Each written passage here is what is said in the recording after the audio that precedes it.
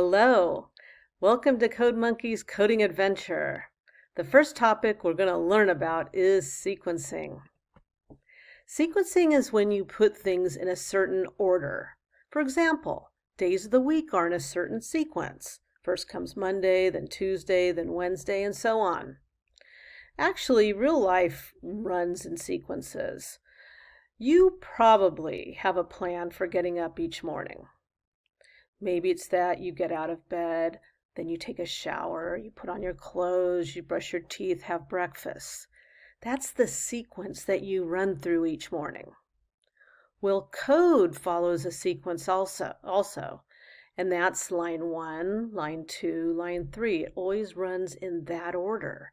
So what that means is that when you plan your code, you got to think of not just the commands, but also the order of those commands or the order of the actions.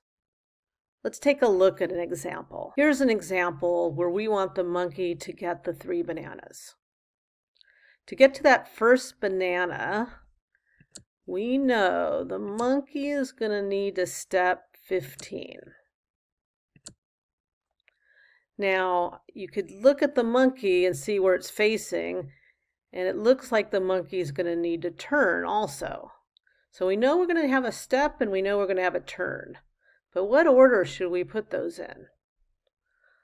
Let's try, if we would have put step 15 and then turn left. We know those commands are right.